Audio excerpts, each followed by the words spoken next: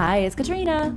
Discoveries in Nazareth. A new archaeological discovery in Nazareth has revealed some interesting secrets about the past. You may remember Nazareth as the place where Jesus grew up. New research has shown that Nazareth was substantially bigger than what historians believed. It was generally thought that Nazareth was just a small village, but it was likely a huge town sprawled out in the middle of the desert. And because it was so big, the citizens of Nazareth would have been a lot more involved in the politics of the day. Researchers say the people here were probably extremely conservative and very much anti-Roman. You might be wondering how any of this is interesting. Well, it all pertains to Jesus and his rise as the Son of God. British archaeologist Ken Dark says the Jewish people living in Nazareth abided by the rules of their religion much more strictly than the surrounding cities. For example, excavation in ancient agricultural land has shown that the inhabitants of Nazareth never used human excrement to fertilize their fields,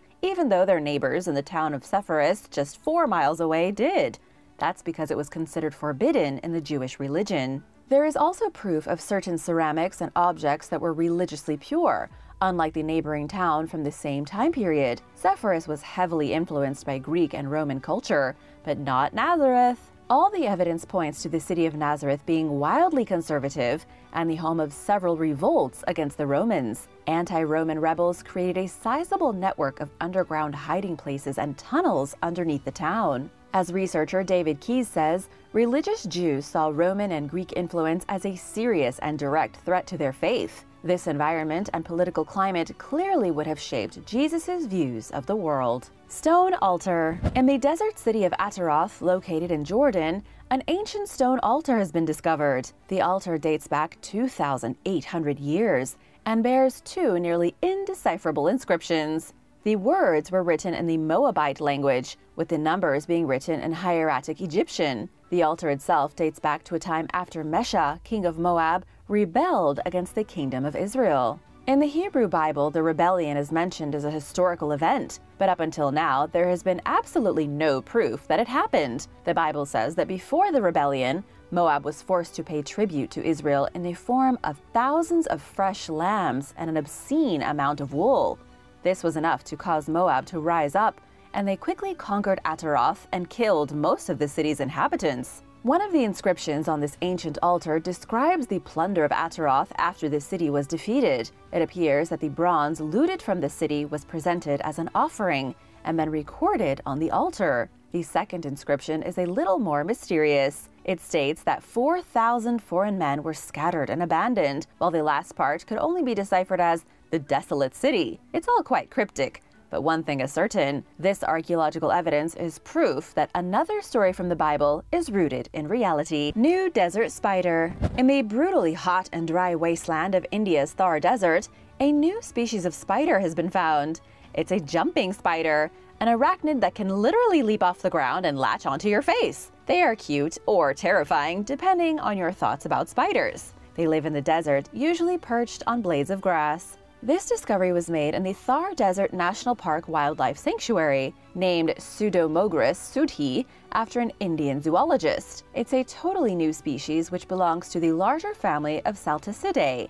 In total, there are over 600 different genera of these jumping spiders, with 3 new ones discovered in India back in 2021. 35 species of this particular genus have been discovered across the globe. Luckily, you don't need to be worried about ever coming across one of these spiders unless you happen to be crawling around in the scrubland of the Thar Desert. This spider is pale, with sandy brown limbs, huge fangs, and markings of black and dark red. We don't know exactly how far it can jump, but almost certainly high enough to freak you out. Dinosaurs in the Sahara. Experts have found yet another fantastic dinosaur that lived in the Sahara Desert 100 million years ago. The discovery was made by a team of Egyptian and American researchers who say the dinosaur was once a powerful meat eater. This ferocious predator is named Abelisauridae, and it grew to an almost unbelievable 36 feet in length. It wasn't just long, but extremely heavy as well, weighing about 3,000 kilograms. This is just one more monstrous beast added to the already long list of predators living in the Sahara back in the day. Researchers believe the prehistoric Sahara Desert is one of the most dangerous places that has ever existed. While we don't know how so many gigantic predators lived in such close proximity, scientists think it had something to do with specialized prey. In other words, a whole bunch of carnivorous dinosaurs lived in relative harmony because they each preyed on a different kind of victim. It made life for small animals a nightmare. The evidence of this dinosaur was discovered thanks to students at Ohio University, who recovered its bones in Egypt. It's actually an unnamed species of the abelosaurid group, and the first of its kind. It lived approximately 98 million years ago, at a time when the western desert of Egypt, part of the Sahara, wasn't nearly as dry and inhospitable as it is now. So many dinosaurs have been found here that researchers are convinced this was actually a rainforest, or at least a lush jungle-type environment. The sheer number of predators suggests a thriving ecosystem, from the microorganisms to the carnivores. It's shout-out time! Big thank you to Dominic Adrianse and Christy Gibson Cormier for supporting this channel. Be sure to subscribe if you haven't already to join the Origins Explained family. Kartchner Caverns. In the southern desert of Arizona, two men discovered an underground wonder in the 1970s. As far as the story goes, two friends from college who studied in Tucson went out on a weekend excursion to look for an underground cave. What they ended up finding was Kartchner Caverns, subterranean chambers which formed hundreds of millions of years ago. Arizona was once fully submerged underwater. As the water receded, it left a limestone layer underneath. And then, over the next 330 million years, that limestone turned into the Whetstone Mountains, and it also eroded and dissolved to create these passages underground. Then, over a span of about 200,000 years, minerals were carried by water under the ground, where they filtered to create beautiful formations in a variety of vivid colors. The end result is what we see today. In Kartchner Caverns' Big Room, there is the most extensive formation in the world of something called brushite moon milk, incredibly colored stalagmites and stalactites. The caverns are also home to over 1,500 bats in the summer. Have you been there? Let me know in the comments below. The Last King of Babylon. A mysterious carving was discovered deep in the desert of northern Saudi Arabia. The carving depicts the very last king of Babylon, created 2,550 years ago. It also has an inscription explaining who this great ruler is. The carving was made in the 6th century BC to depict the Babylonian ruler Nabonidus. It was found by archaeologists from the Saudi Commission for Tourism and National Heritage, engraved on a basalt stone in the Hale region. There are approximately 26 lines of ancient cuneiform script on it, making it the longest cuneiform inscription found in the region. The Babylonian king can be seen standing with a scepter in one hand and 4 very important symbols etched in front of him. There is a crescent moon, a sun, a snake, and a flower. Scholars believe the images hold some kind of religious significance, but haven't been able to actually identify that significance yet. They could be linked to ancient Mesopotamian deities, representing gods like Ishtar of the stars, the sun god Shamash, and the moon deity Sin. What we do know is that Nabonidus ruled Babylon from between the years 556 and 539 BC, which was terrible luck because this is when the kingdom fell to Persia. Babylon had stretched all the way from the Persian Gulf to the Mediterranean Sea, and Nabonidus had been responsible for conquering huge parts of Saudi Arabia. Just 4 years later, he was forced into exile north of El Hait, and Babylon was brought to its knees. Aside from the single basalt rock with the carving on it, there are other mysterious archaeological sites found in this desert area. There are ruins of fortresses, broken water installations that once brought crops to the people of Al Hait, known as Fadak in ancient times, and even ancient examples of rock art. Sand that breathes. In a bizarre new discovery, researchers have learned that desert landscapes are not quite as barren and lifeless as they may appear. Not only can the sand dunes of the desert grow and move and even interact with one another, but they can also breathe. Researchers used a sensitive probe to reveal that sand dunes quite literally inhale and exhale water vapor. They did this by plunging their instrument into a sand dune in the Qatar desert. The instrument scanned the temperature, the radiation, and the moisture. It turns out that sand dunes inhale hard when it's dry, and that the wind sweeps off the top layer of sand, to create waves of humidity that push downward along the dunes. It all comes down to water vapor. Water vapor percolates between grains of sand like pores on the skin of the sand dunes. When the wind blows, these pores are opened and the pressure changes, injecting air into the pores and squirting out tiny invisible puffs of moisture. Mechanical engineer Michel Luge explained it quite simply, saying the sand is breathing just like any other organism breathes. Even when no liquid is available, the sand dunes make their own moisture.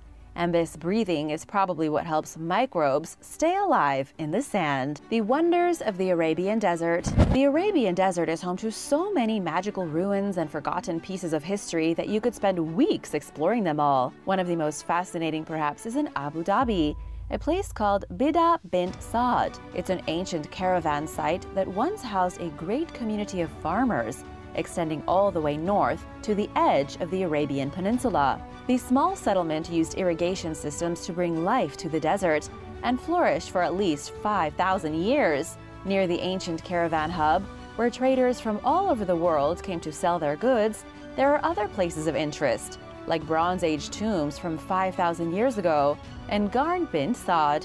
Garn bint Saad is a rock about 120 feet tall that towers over the landscape. There are stone tombs embedded in the top, where the bones of the elite members of the desert societies in Abu Dhabi were once buried. Another fantastic place in the Arabian Desert is the Hilli Archaeological Park. The site dates back to about 3,200 BC, to a time when human beings lived in rock-built huts, kind of like giant stone igloos. This is the largest collection of tombs and buildings in the United Arab Emirates from the Bronze Age. Archaeologists have found villages, entire burial grounds, and broken agricultural infrastructure from the an-Nar period. Ancient home of Abraham. British archaeologists recently uncovered a sprawling complex near the ancient Sumerian city of Ur in the desert of South Iraq. The structure is about 4,000 years old and had likely served as the administrative center for the powerful city of Ur, arguably one of the greatest cities to ever be built by human hands, and certainly the first true metropolis to ever grace the planet. But it's also quite interesting because researchers say this particular structure was functional around the time when the biblical Abraham lived in the city, just before, according to the Bible, he left for Canaan. Stuart Campbell from Manchester University called this sprawling complex a breathtaking find. It's unusually large, over 260 feet on both sides, meaning it was likely one of the largest buildings in the city. Researchers believe it was used for administrative purposes, or it could have had religious connections. Whatever the case, it almost certainly played a major role in the politics of Ur. To put it into perspective, it's almost as if archaeologists have found the Supreme Court building of ancient Mesopotamia. The biggest mystery right now is trying to figure out why it was erected 12 miles from the actual capital of Sumer. Forgotten mosque. Archaeologists in the Israeli desert have discovered the ruins of one of the oldest mosques in the world. The ruins are 1,200 years old, located in the Negev desert. The discovery came during the construction of a new neighborhood. Builders uncovered a square room facing in the direction of Mecca. As you might already know, mosques are always designed to face Mecca. It features a small niche where men have prayed, and it could have held about a dozen worshippers at one time. It wasn't a very large building, but it was one of the first. Researchers discovered a luxurious estate building not very far away. This suggests the mosque was used by elite members of society as they practiced their religion. Islam arrived in Israel, specifically in the Negev desert region, extremely early in its spread. In the 7th century BC, about 1,300 years ago, a major transition started to take place as people of both Christian and Jewish faith began converting to Islam. It took a little longer for Islam to sweep across much of the rest of the world, first going through the Middle East and North Africa, but Israel was one of the very first places, and so it's no surprise to see that one of the oldest mosques ever built is still here in the sand, lying in ruins. Mysterious tombs. 5 new tombs dating all the way back to the ancient Song dynasty of China have just been discovered in the northwest province of Shanxi. The tombs were actually found while government workers were conducting road repairs. They broke through the surface of the road and came across some of the most stunning tombs ever seen. According to the head of the archaeological team, Li Kun, these subterranean chambers were all made from brick. Over 30 burial items have been uncovered so far, including copper coins and pottery pots. The chambers were also found to be decorated with weird cat carvings. Not jungle cats, but ordinary house cats cover these ancient tombs. It seems the people of the Song dynasty, even 1,000 years ago, had a fascination with house cats. As for who was buried in these amazing tombs, we don't really know that yet. The Song dynasty began in the year 960 and lasted for around 300 years before they vanished. By 1279, the Yuan dynasty from the north had come down to conquer China with help from the Mongolians, and the rest is history. Clues from a Welsh city. A very recent archaeological dig in 2022 has revealed the oldest house in the city of Cardiff. At least that's what archaeologists are speculating right now. Researchers with the Kyra and Eli Rediscovering Heritage Project discovered a single clay pot that dates back 3,000 years. When the pot was found, the researchers have been trying to find a missing link between the Iron Age and the Roman period. Instead, Dr. David Wyatt says they found something even more remarkable. They stumbled upon a roundhouse near the Cardiff West Community High School that shows the earliest clues of the origins of the Welsh city. To understand the complexity of what's happening here, we have to look at a few different periods in history. First, there is a place called the Kyra Hill Fort about half a mile away from where the roundhouse was found. The hill fort was occupied in the late Iron Age before the Romans showed up in Britain. But the researchers wanted to know what happened to the people of the hill fort following the Roman invasion, and so they turned to the site near the high school, thinking the roundhouse might have been a secondary settlement.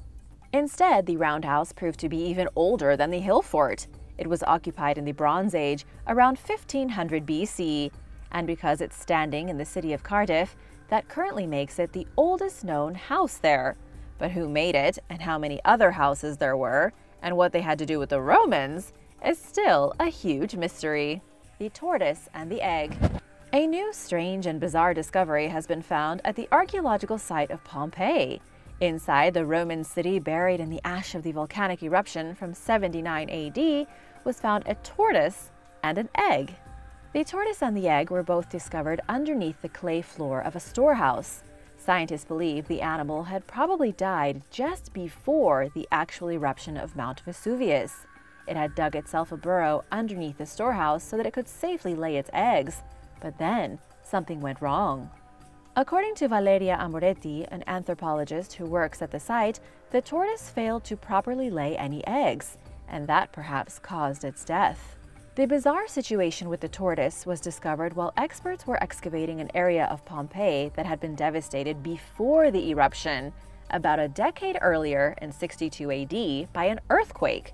The earthquake had destroyed a large chunk of the city, and it had only recently been rebuilt when the volcano destroyed everything. But the story is not over yet. Researchers have been doing a lot of work to understand what was happening in Pompeii before the volcanic eruption. This tortoise has actually helped a lot. In this particular area, archaeologists have been able to figure out that not all the houses were rebuilt after the earthquake in 62. Many of the houses remained broken, and so the neighborhood became so deserted that wild animals moved in. This tortoise is evidence that even before the eruption, some neighborhoods of Pompeii were so sparsely populated that reptiles were living in the homes instead of humans. Cultural entanglement. A recently discovered tomb has revealed some bizarre cultural entanglements between the ancient kingdoms of Egypt and Nubia. Egypt and Nubia were at war a lot.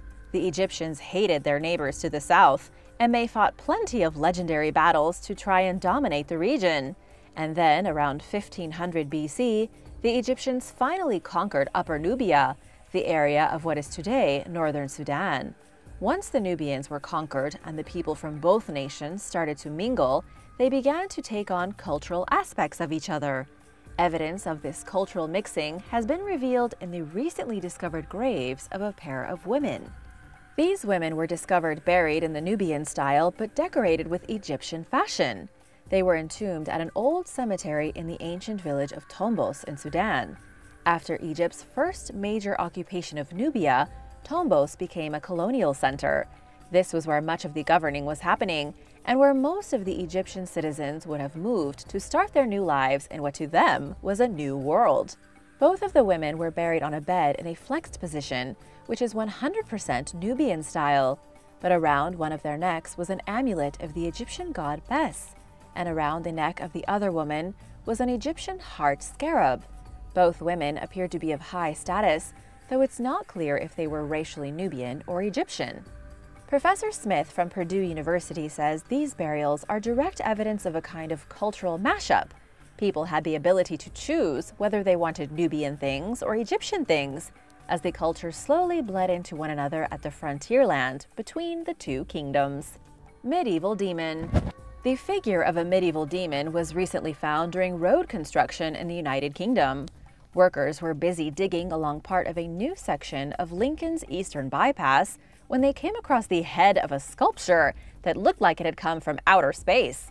This thing was ugly, with a bulbous nose like an anteater and huge eyes that could only belong to an otherworldly being. But of course, this figure was very much from our own planet. It actually dates back to around 1160 AD and is the head of a devilish beast. While it's not immediately obvious by looking at it because it's so weathered, the figure is supposed to have its mouth open and a human head stuck between its animal-like jaws. The carved head had probably come from a church or a chapel and was meant to depict a terrible demon swallowing a person down into its belly. This kind of sculpture is known as grotesque, a style of demon known as a beakhead. There were all kinds of these things in the medieval days in churches across the UK, demons made to look like nightmarish birds. Priests and preachers would have used these extremely graphic sculptures in their sermons to make people afraid of the terrible fate that would await them in hell if they never repented. Ancient Inca tomb. In the capital city of Lima, archaeologists discovered an ancient tomb from the days of the Inca Empire. But what's really crazy is that this tomb was discovered in the last place anyone would have expected. It was dug out from under an ordinary person's house. A working-class family came across the entrance to the tomb, where down below their floor was sleeping a noble who had been down there for 500 years.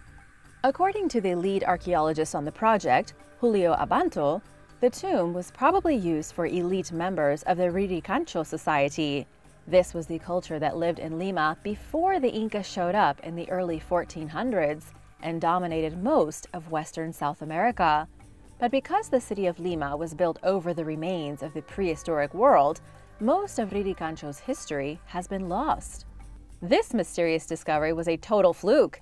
The owner of the house, Hipólito Tica, was nearly in tears when he was talking to interviewers. He was so overcome with emotion and surprise that an actual piece of ancient Peruvian history had been hiding under his floor. Experts believe there are probably plenty more tombs hidden underneath the neighborhood, maybe even the remains of temples and other ancient buildings. Terracotta statue. Terracotta statue number 28 is posed in an extremely strange position. This statue was found inside the mausoleum of the great Chinese emperor Qin Shi Huang in Shanxi province, one of the thousands of terracotta warriors that were buried with the emperor to protect him in the afterlife. This was upon his death in 210 BC, after he had founded the Qin dynasty and unified China for the first time in history. But this particular statue has proved to be a little more mysterious than the others. Almost every single terracotta warrior statue inside the mausoleum is in a sitting or standing position, but number 28 was crafted to be kneeling on the ground while leaning backwards so that its shoulders brushed the ground, almost as if it was trying to limbo. The statue was taken out of pit K9901, and nobody's really sure why this statue was made to be so strange. One of the guesses is that number 28, along with other statues from the pit, were meant to be entertainers for the emperor in the afterlife. This statue could have been doing some kind of dance act or literally trying to limbo. Where the other terracotta statues were warriors, this one appears to be part of some kind of army of terracotta entertainers. Mysterious coated jewel. An extremely mysterious jewel was recently discovered in North Carolina, specifically in Brunswick Town. a place which 300 years ago was practically on fire with hate for the British crown. This was a place where rebellions were plotted and where the British living in America planned their escape from British authority. The mysterious jewel was discovered in the ruins of a tavern, which actually predates the American Revolutionary period. The archaeologists found the pressed jewel on a very old cufflink and were shocked to see that it was inscribed with a secret code. There is a lot of information to unpack here, so let's go back to the tavern. It was built on the edge of Cape Fear River around the 1730s. Sometime in the 1760s, it burned down. That was 1 decade before the town itself was razed by the angry British during the Revolutionary War. We don't know why the tavern went up in smoke, but it may have had something to do with the revolutionaries conspiring inside of it. The jewel would have been worn on a cufflink, and it was etched with the tiny words, "Wilkes and Liberty 45. This was the secret code that the American rebels used to show that they were in opposition to the King of England. This was a nod to the radical John Wilkes, who helped inspire the revolutionaries to fight back against their English oppressors. Human bone jewelry. On a small island in Lake Onega, Russia, archaeologists discovered burial remains that date back 8,200 years. But these burial remains are far more disturbing than you could ever imagine. A group of researchers from the University of Helsinki examined the prehistoric grave goods that were buried with the people and discovered that the bodies and the artifacts had quite a lot in common. The artifacts that were buried with the Stone Age humans were made from Stone Age humans. Scientists have always known that in the Stone Age, our prehistoric ancestors made jewelry out of bones and teeth, but they had always assumed the prehistoric people used animal bones. The new analysis of the remains from Russia shows that they had actually been using human bones to make jewelry.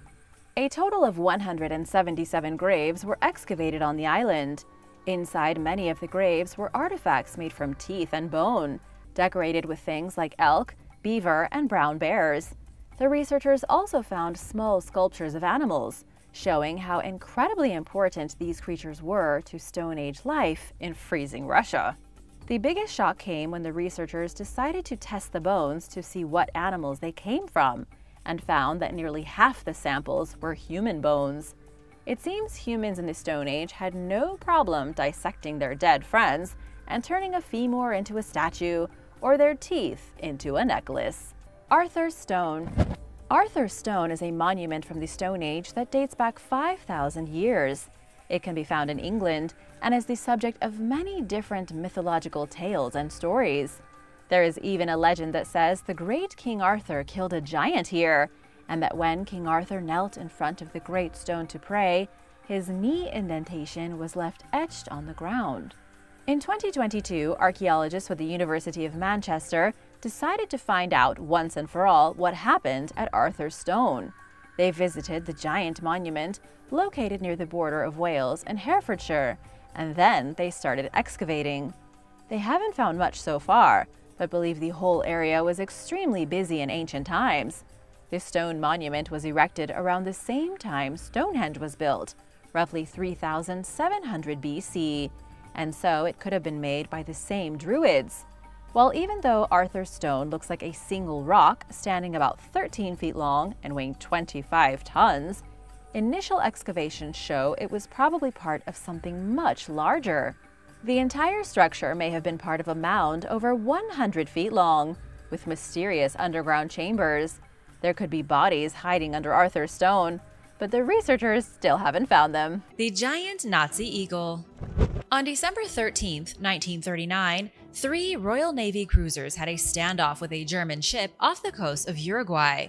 This was the closest World War II ever got to South America. Then, in 2006, a huge Nazi eagle made of bronze was found in the same area, gripping a swastika with its talons. This gigantic piece of Nazi memorabilia was originally on the stern of the Nazi battleship that got into the altercation 75 years before. After the Battle of River Plate, the ship was scuttled. This was because the Germans feared that if the British got a hold of the ship, they would steal its state-of-the-art technology. The huge eagle is made almost entirely of bronze. After its discovery, it was taken to a warehouse that was guarded by the Uruguayan Navy. The Supreme Court ruled that the company which found the eagle should get 50% of its profits should the piece be sold, though they made Uruguay the rightful owners of it. Fast forward to 2022, and the object is still a source of controversy. Experts argue that it should go to a museum instead of being put up for auction at an estimated sale price of $26 million. At the moment, the 660-pound bronze eagle and swastika has yet to be sold. World War II ghost boat. Over the years, much of the water in California has begun to dry up, and as a result, all kinds of strange and bizarre things have been found at the bottom of waterless lakes and rivers. At Shasta Lake, officials with the U.S. Forest Service came across a ghost boat that was used during World War II. The ship was revealed for the first time when all the water in the lake evaporated and the vessel was discovered sitting there at the bottom.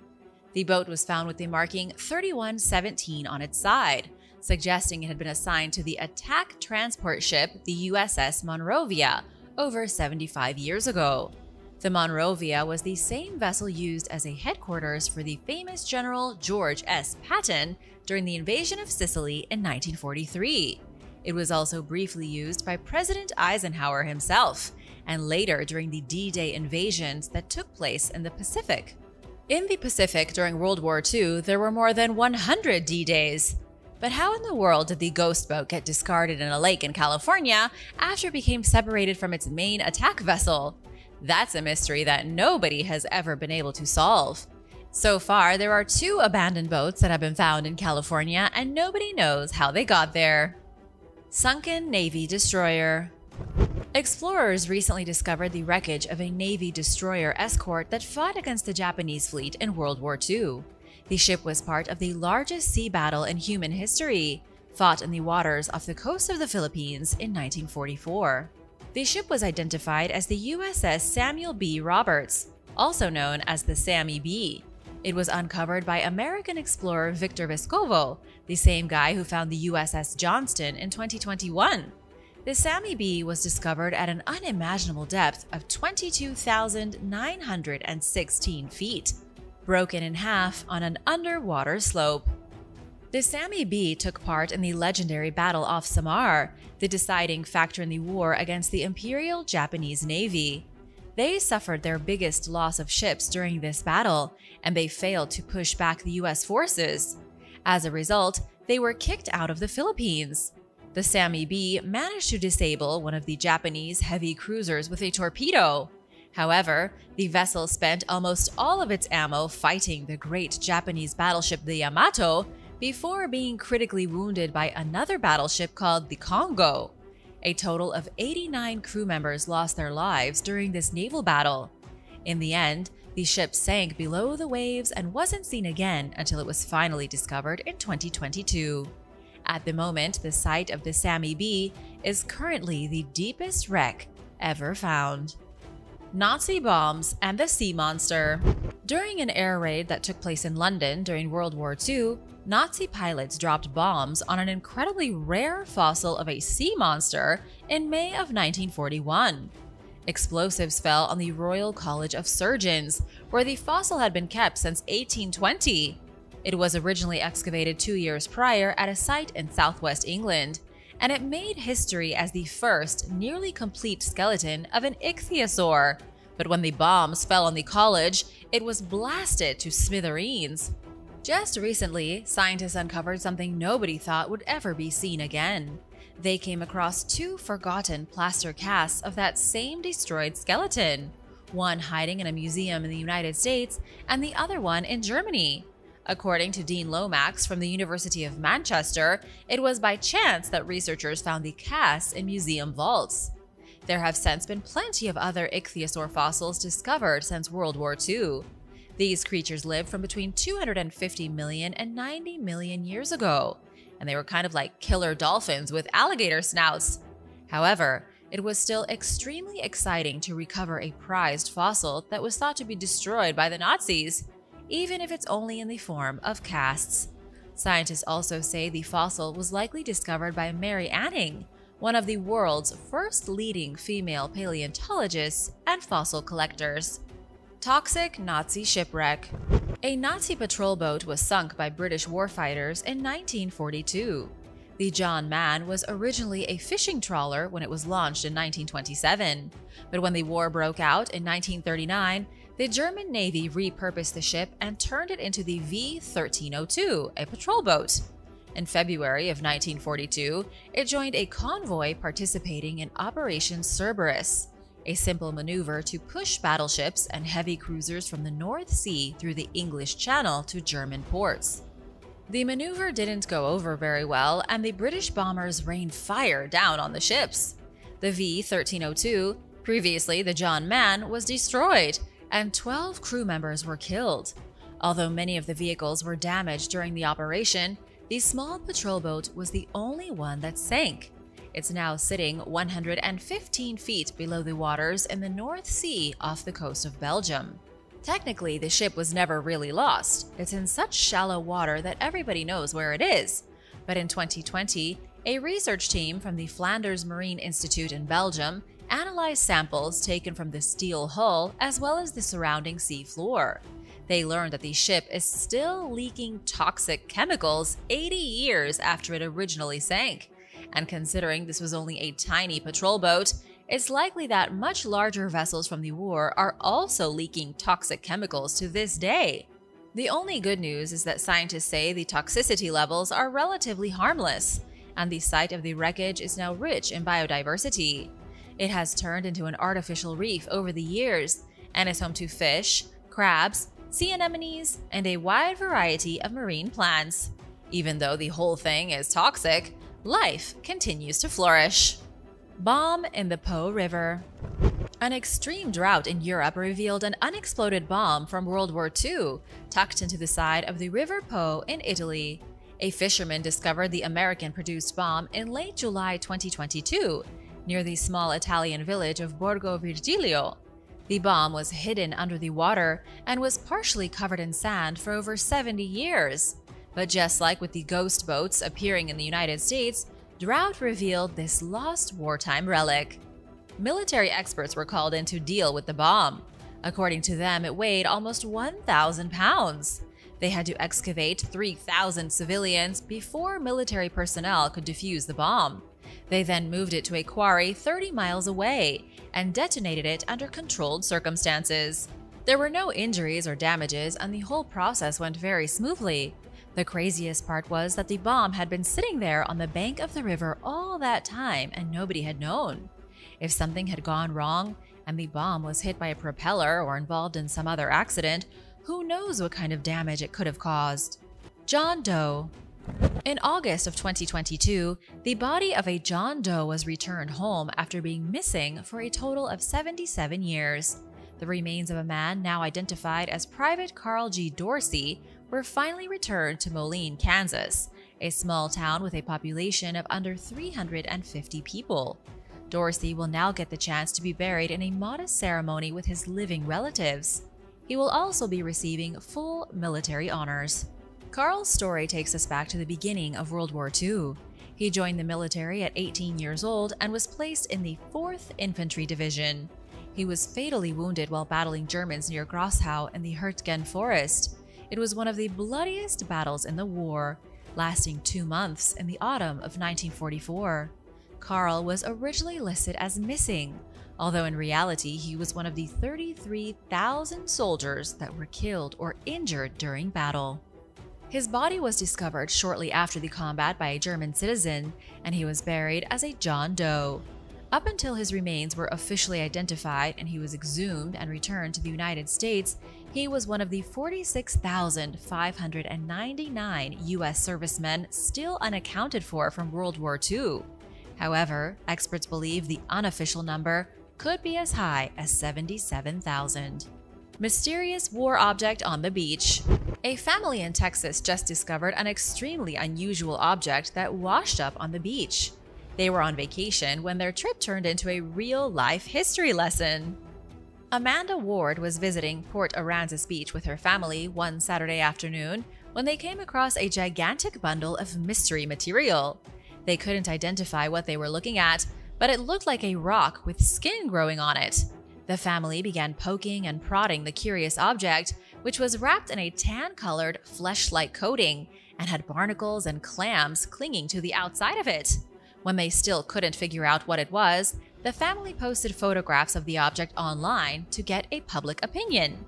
There was a lot of speculation, and many people chimed in to give their theories of what the bundle could possibly be. Some claimed it was a lost Amazon package, others said it could be a chest full of treasure. But as it turned out, the discovery was nothing but a rubber bale from a sunken German ship from World War II. This was not the first time such a mysterious object washed up on the beach either. These bales started appearing in Texas and Florida in 2020, and before that, they were found along the beaches in Brazil. The story behind these bundles began back in January of 1944. The SS Rio Grande, a German blockade runner, was spotted by the USS Omaha off the coast of Brazil. The Rio Grande was carrying tin, cobalt, copper, and raw rubber bales. The crew of the vessel abandoned ship after they realized they were spotted. This ultimately saved their lives, since the Omaha opened fire on the ship and sank it. All these years later, giant rubber bales are still washing up on eastern shorelines. The HMS Urge. The British submarine HMS Urge was discovered by divers in 2021. It was sunk by a German mine while cruising underwater near Malta in 1942. Maritime archaeologist Timmy Gambin and other researchers from the University of Malta made 2 dives down to the wreckage in order to identify it as the HMS Urge. This was fairly easy to do, considering the name was etched onto its tower. Before it went missing in April of 1942, this submarine had a strong naval career. It crippled the Italian battleship Vittorio Veneto and even sank the Italian cruiser Bande Nere. But after the British Admiralty ordered the submarine to regroup in Egypt, it went missing. Malta was bombarded by the German and Italian air forces, and HMS Urge never arrived in Alexandria to meet up with the rest of the warships. For a long time, nobody knew what happened to it. It was officially reported lost at sea, with 32 crew and 11 other personnel on board. The ship was initially found in 2015 by a Belgian diver off the coast of Libya, who claimed it was sunk by Italian warplanes during a secret mission. This caused a bunch of conspiracy theories to start circulating, but none of them had any merit. When the wreck was officially discovered off the coast of Malta, researchers were finally able to learn what really happened. The Urge never even managed to escape the coastal waters. The vessel ended up hitting a mine and went down without a fight.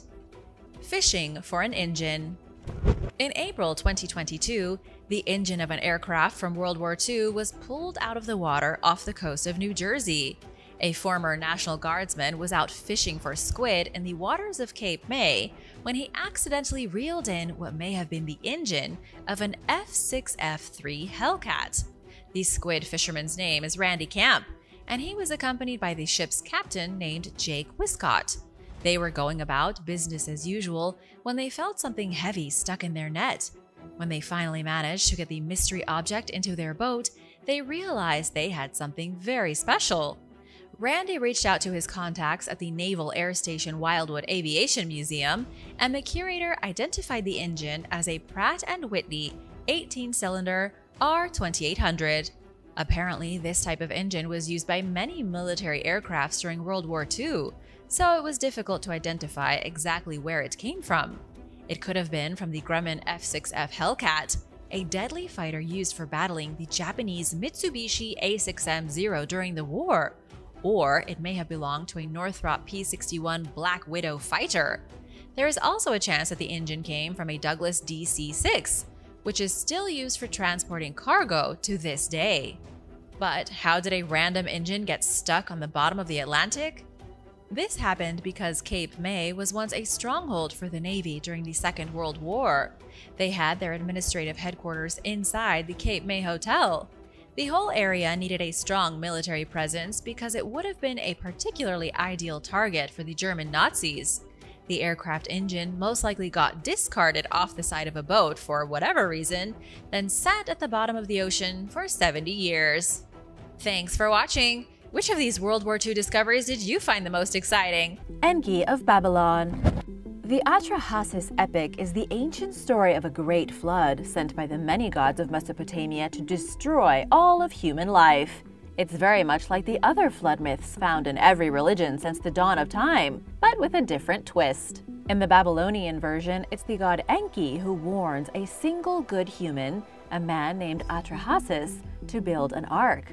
Written in the 17th century BC, the Atrahasis is believed to be based on a story that was much older, passed down from generations before. The Sumerian flood story was written in 2300 BC, and the Epic of Gilgamesh that also tells the story of a great flood is older than that.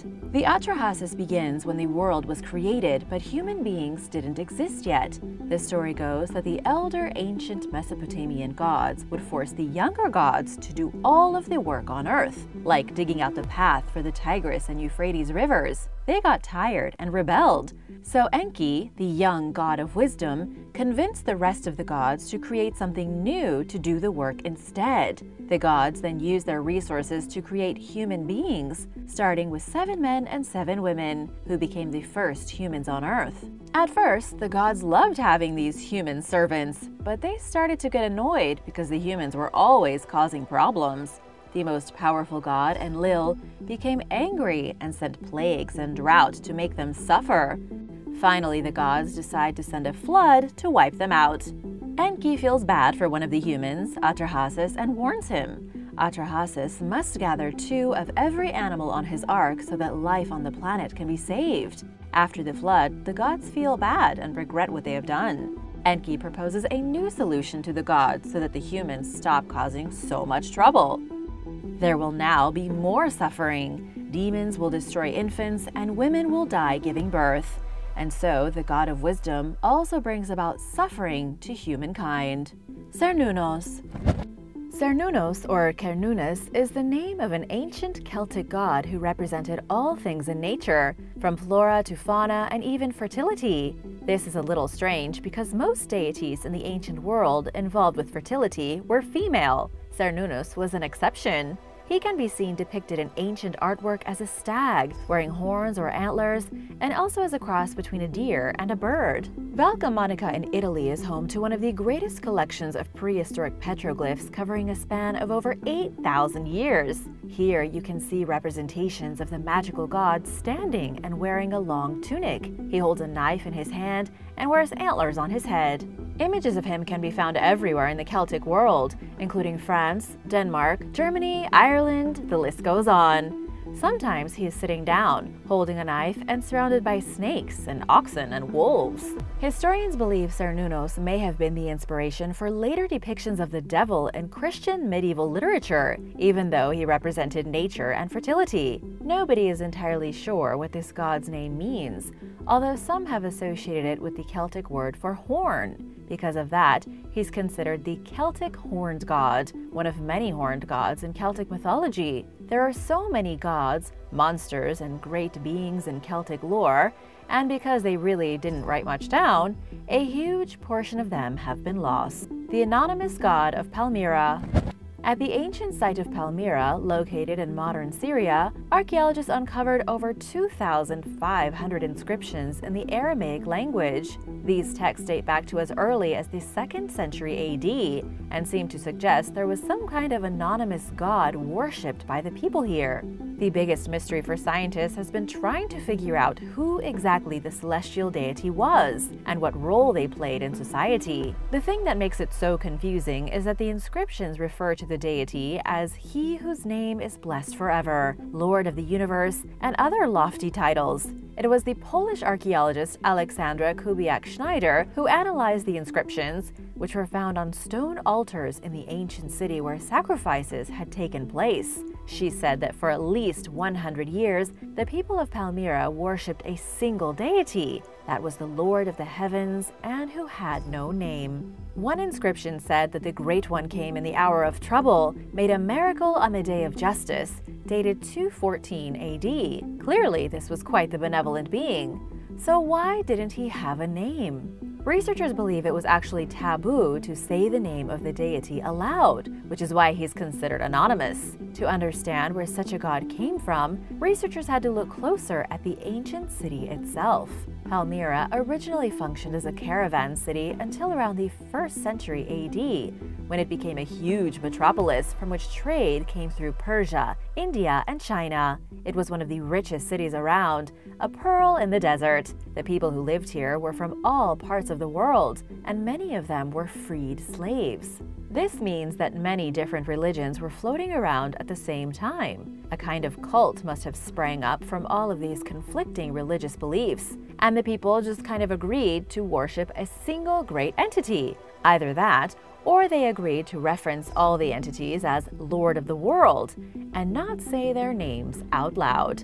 Mictlantecutli. Mictlantecutli was the Aztec deity of death, a terrifying figure from ancient Mexico that was normally portrayed with the face of a skull. Along with his wife, Mictecacihuatl, he ruled the underworld called Mictlan. He lived at the very bottom of this place, which similarly to the Christian version of hell, had 9 levels. When a person died, they were forced to journey for 4 long years through horrible trials, all the way to the bottom of the 9 levels of Mictlan to be able to be with their god. This is pretty unique in the world of forgotten religions because there was no paradise, purgatory, or perdition. There was only Mictlan, where all the souls of the dead went except for women who died during childbirth, people taken by storms, and those sacrificed. All the rest traveled to meet the Aztec god of death, who would either allow their soul to rest or make them disappear forever. Historians believe the Lord of the Dead was worshipped across the entire Mesoamerican world. Just like how so many gods in Mesopotamia came and went under different names, so too was Mictlantecutli represented in Mesoamerica. He was known as Yum-Simil to the Maya, as Quero to the Zapotec, and as Tiwime to the Tarascan. Regardless of which particular culture was worshipping him, he was always the god of death and the underworld, symbolized by owls, spiders, and bats. Kagutsuchi. Kagutsuchi is known in Japan as the Shinto god of fire. He also goes by the name Homusubi and is the son of Izanami and Izanagi. For those not familiar with the Shinto religion, Izanami and Izanagi are the creator gods. These are the primordial beings who pulled the islands of Japan out of the sea and gave birth to the rest of the gods, known as kami. Kagutsuchi fathered 8 warrior gods, 8 mountain gods, and several others. He was considered a destructive force to the Japanese, because to them, fire was one of the most dangerous elements. They typically made their houses and buildings from wood and paper instead of stone and mud, like so many other cultures. Because of this, offerings needed to be made to Kagutsuchi frequently, or else their houses would all burn down. The story of Kagutsuchi's birth is rather disturbing. He was so fiery hot that he killed his mother during birth, and his father was so angry that he chopped off his head. The blood that squirted from Kagutsuchi's neck gave birth to his first 8 children, and they all became powerful demigods and masters of martial arts. His father chopped the rest of his body up with his sword, and as more blood was shed, more children were born. In the Edo period between 1603 and 1868, the Japanese lived in mortal fear of this god. They performed massive ceremonies to ward him away so that he wouldn't come and burn them in their sleep. Namu. During the days of the first great kingdom of Sumer, they worshipped a large pantheon of gods. One of the most important was called Namu, the primeval mother goddess who not only created humanity, but gave birth to the gods themselves. She may have been the inspiration for Gaia, the figure of Mother Earth from Greek mythology. She was also later replaced by the Babylonian mother goddess Tiamat. Throughout just about every religion, up until people started worshipping a single god, there was always a mother goddess, and she was always responsible for the creation of pretty much everything. Unfortunately, Namu's story is a little vague, with her story changing over the centuries. We know she helped Enki to create humanity when the gods became too annoyed to do the work to build Earth. We also know she was likely the city patroness of Eridu before Enki replaced her. Namu's importance waned over time. The Babylonian counterpart, Tiamat, became far more popular as the mother goddess, and the creation story changed as well. By the time the Sumerians were gone, so too was the memory of Namu. Luna. Luna was, to the Romans, the daughter of Hyperion and Theia, and one of the most important figures in the original Roman pantheon. Her father, Hyperion, was the ruler of heavenly light and one of the 12 Titan children of Gaia and Uranus. Theia was his sister, the goddess of sight whose brilliance was unparalleled. Luna was, in all likelihood, a personification of the moon. Her brother was Sol, the sun god, and her sister was Aurora, the goddess of the dawn. Luna was also the lady consort, at least one of them, of powerful Jupiter, god of sky, thunder, and king of all the standard Roman gods. He was essentially Zeus, since Roman and Greek mythology really did mirror each other in almost every way. The most interesting story involving Luna has to do with her and an astronomer named Endymion. He was also one of Jupiter's consorts, but Luna took a particular shine to him. As the goddess of the moon, she came to Endymion every night and gave him her protection, and they ended up having 50 offspring together called the Menae. These were representations of the 50 months of the 4-year cycle based on the old Greek measurement of time. Moloch. Out of all of the old Canaanite gods, Moloch was by far the worst and the most terrifying. He was described in the Old Testament as a great and terrible god associated with human sacrifice. He's mentioned only briefly and in the most vague way possible, with no information of where exactly he came from. In fact, Moloch is quite a mystery. We know he wasn't worshipped by the Israelites because they never practiced the ritual of sacrificing humans to appease gods. That means that Moloch goes back much further in time, at least to the Phoenicians. Unfortunately, the true extent of Moloch's horror is not historically known. We've seen him all over the ancient world depicted as either a bull, an ox, or even a minotaur. He may have been the Ammonite god Milcom, or he could have been the god Baal from old Mesopotamia. Whatever the case, cults of worshippers praise Moloch as they practiced human sacrifice, quite often with children. In every story and in every mythology, regardless of what name he goes by, Moloch is always represented as some kind of bull, and he's always in need of child sacrifice victims. There are some unconfirmed stories that the cultists used to fashion metal bulls with empty stomachs, then put children inside the bulls and roast them alive. Lord Varuna. Lord Varuna is one of the oldest and most important Vedic deities from ancient India. There are 4 Vedas, all-knowing gods who represent the heavens, the earth, the air, and the water. These gods are always there, always listening, and all-powerful. For example, the ancient Vedic texts speak of Lord Varuna as someone who encompasses the entire world, and for that he's worshipped as the personification of the sky. He is also believed to be the one who controls all bodies of water, and so he's the god of the ocean too. He has 1,000 eyes so that he can see everything that's happening in the world at the same time, and he's normally spotted flying around on a chariot pulled by 7 beautiful swans. However, there are also depictions of Lord Varuna as a man adorned in golden armor and sitting on the back of a makara, an ancient sea monster. To this very day, Hindus continue to worship Lord Varuna. Most people consider him the sea god, and it's customary to offer him a coconut on the Raksha Bandhan day. He plays a role in many important rituals, because after all, who wants to anger the sea and the sky? Chaos. Before there was a pantheon of gods in Greek mythology, there was nothing. The world was a dark void. And then there was chaos. Chaos emerged at the dawn of creation from the darkness. Chaos was often represented as a female entity, a primordial force of mass and energy. She was the beginning of everything, an endless twisting darkness of creation and potential. Chaos was also the atmosphere around the earth, the invisible air and the fog and the mist. It was from chaos that the three primordial gods were born. She gave birth to Gaia, the earth, Tartarus, the underworld, and Eros, love. Some Greeks then referred to chaos as Male, a god of fate that was self-created. Chaos would go on to bear two more gods, Erebus, the darkness, and Nyx, the night.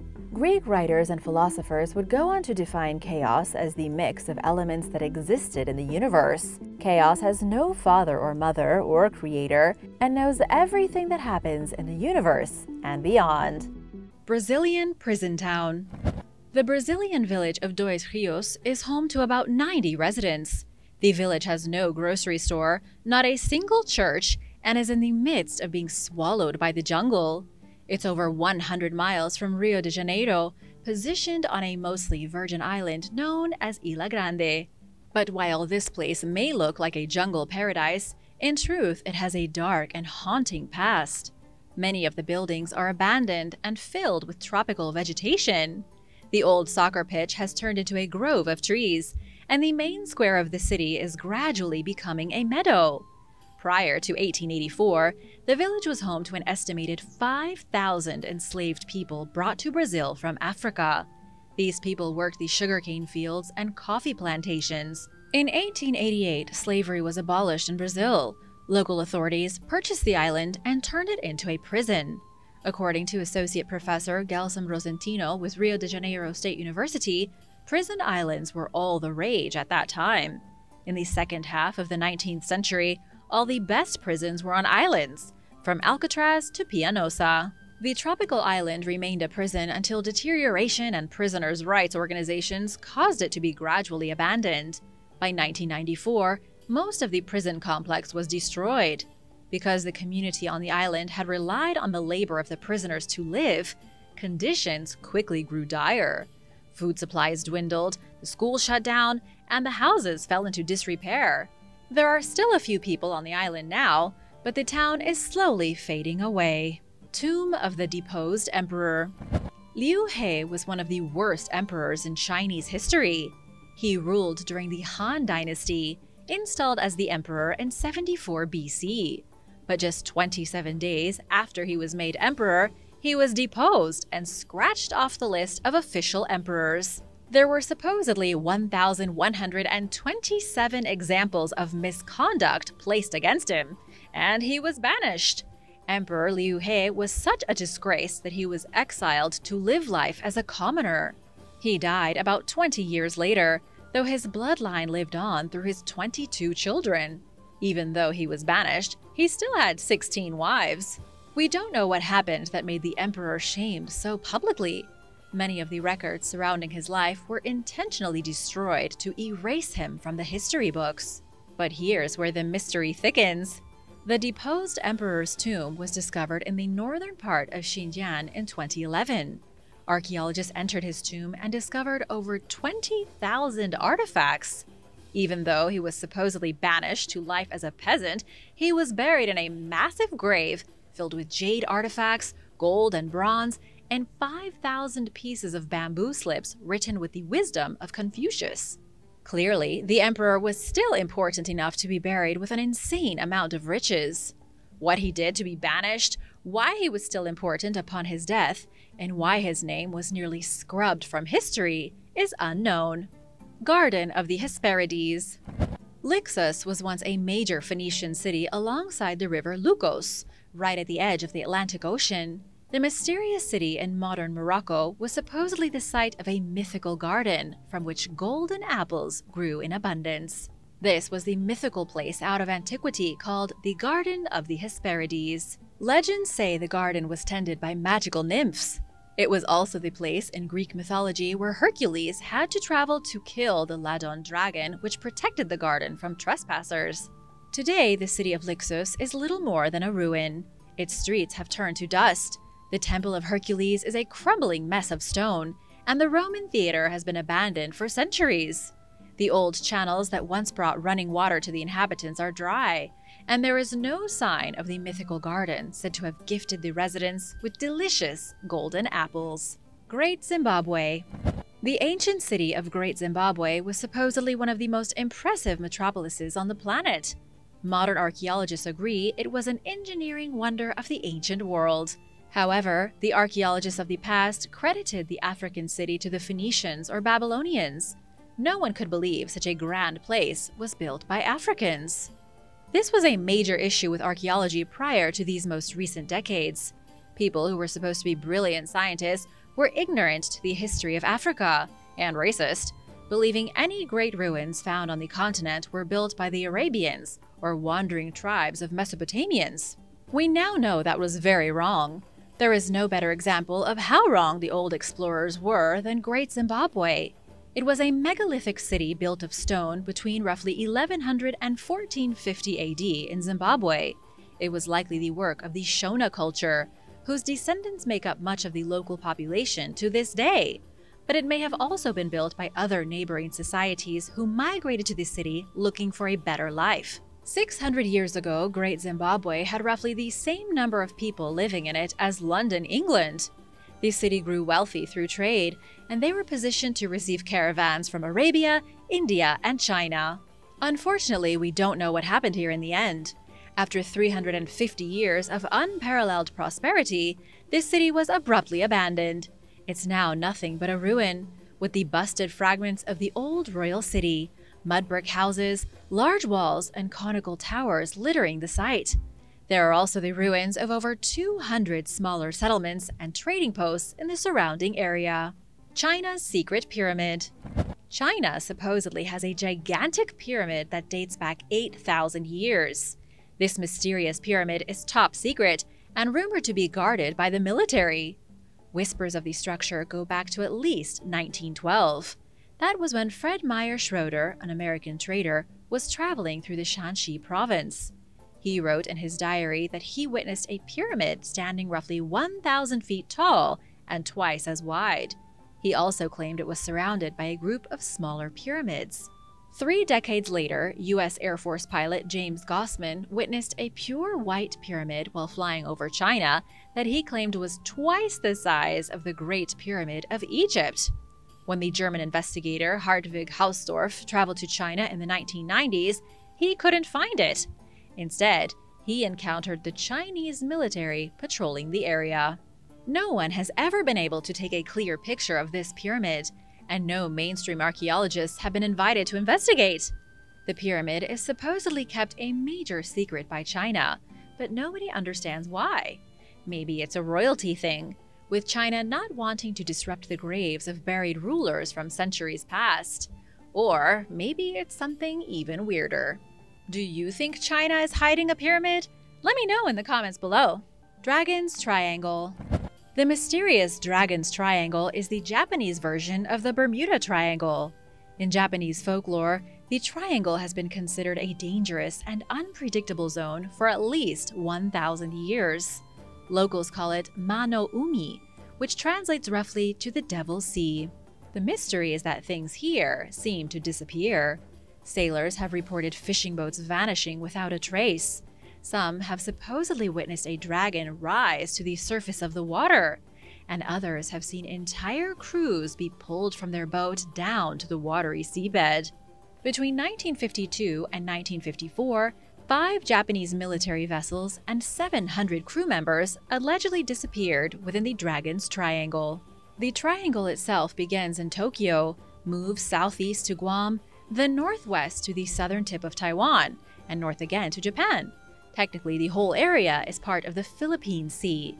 It is a volatile and highly volcanic region known for its seismic activity. In Japanese legend, it was the Dragon's Triangle that wiped out the fleet of the Mongol ruler Kublai Khan when he tried to invade Japan in 1281. Japan was on the brink of being conquered by the Mongolians when their ships were decimated by 2 mysterious storms that rose without warning. Since then, the Japanese have attributed their safety to the wrath of the Dragon's Triangle, which sank 900 Mongol ships and killed 40,000 soldiers. Caves of Mystery. Outside the city of Bhubaneswar in India, there is a mysterious archaeological site called the Udayagiri Caves. The caves here are partly natural and partly human-made. They serve as temples and have been around since at least the 1st century BC. There are a total of 32 caves that began as natural caverns and were transformed by human hands into marvelous temples. All the temples except one were dedicated to the Jainism religion. Jainism is one of the oldest religions on the planet, dating back 500 years before Christianity. It is still widely practiced in India with an estimated 5 million followers. Much like Buddhism and Hinduism, Jainism promotes enlightenment and encourages people to be non-violent and respect plants and animals and speak the truth. Followers of Jainism are not allowed to steal. They cannot become attached to worldly possessions, and ideally, they are celibate. Just like how Buddhism worships the great Buddha, Jainism has its own spiritual leaders as well. There are 24 jinas who supposedly reached spiritual enlightenment and thus escaped the vicious cycle of physical rebirth. The Udayagiri caves were made by worshippers of this religion. One of the caves may have even been occupied by the legendary Queen of Lalatendu Kesari. Historians believe she may have lived in the double-storied cave with 32 cells, each one decorated with well-preserved sculptures and reliefs. Citadelle La Ferrière. Citadelle La Ferrière is one of the most spectacular archaeological sites in Haiti.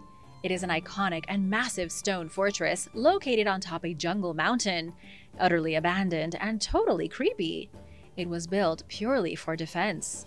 The issue with a small island like Haiti is that building traditional coastal fortifications was not ideal. Fortresses like that would be vulnerable to any attack by sea.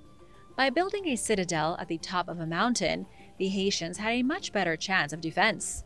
They could attack invaders trying to breach the island and had a major defensive position that would be nearly impossible to beat. But why was the citadel built at all? Construction was complete in 1820, with the whole point to protect the recently freed Haitian people. There was a real concern that the French army would come back and enslave them a second time. To prevent that from happening, they built a monumental fort to defend themselves. But the French never came back, and so its 365 cannons never got used. Temple of Seti I. One of the greatest and most mysterious temples in all of Egypt can be found in the ancient city of Abydos. It's the famous Temple of Seti I, carved out of stone 3,000 years ago. The temple originated as a necropolis for Egyptian royalty throughout the 1st and 2nd dynasties. Then it transitioned into a place of worship. It quickly became one of the top pilgrimage destinations in Egypt for the cult worship of Osiris. As the worship of Osiris became more and more popular, pharaohs continued to build more monumental structures in Abydos. The temple grew positively massive, as each Egyptian king made it better and better to show their dedication. Then, under the rule of Ramses I in the 19th dynasty, between 1290 and 1279 BC, the Temple of Seti I reached its peak. It was even home to the Abydos King List, a long gallery with the cartouches of the previous 76 ruling pharaohs. It's behind the temple that we find one of its most intriguing features. There is a large structure called the Osirion. The mystery is that no one knows what it is. The structure is behind the main temple but doesn't seem to hold any purpose. Some have suggested it was designed as a copy of a tomb from the Valley of the Kings. Archaeologists say that nowhere else in Egypt is any similar architecture found, giving them very little to compare it to. We don't know who built it, what it was for, or why its foundations are even lower than the temple in front of it. Hisham's Palace. Hisham's Palace was built around the year 734 AD in the Jordan Valley during the rule of Caliph Hisham ibn Abdel Malik. It's an important historical place because it was one of the very last desert palaces built in Jordan. In other words, it was one of the final pieces of ancient architecture constructed during the reign of the Second Islamic Caliphate. It's famous today for its simplistic style, its construction of sandstone and baked brick, and its classical Islamic illustrations. The mysterious ruins consist of 3 main parts. There is the bath complex, the agricultural estate, and the palace itself. But you might be wondering what's so mysterious about the palace. The thing that really bothers archaeologists is that they don't know who lived in Hisham's palace. There are no textual sources that reference it. We know it was a product of the Umayyad dynasty. the second caliphate to rule after the death of the Prophet Muhammad. This was a time when desert fortifications, palaces, and castles were built throughout the Jordan Desert. Each construction was usually funded by a figure within the Umayyad ruling family, but the patron of Hisham's palace is an enigma. The second mystery is that we don't know what happened to this place. It was destroyed around 749 AD, shortly after it was built. Some suggest it was an earthquake, but that's never been proven. The whole place was abandoned shortly after and then lost to the desert sands. Thanks for watching. Be sure to subscribe if you haven't already for more videos like these, and I'll see you next time. Bye!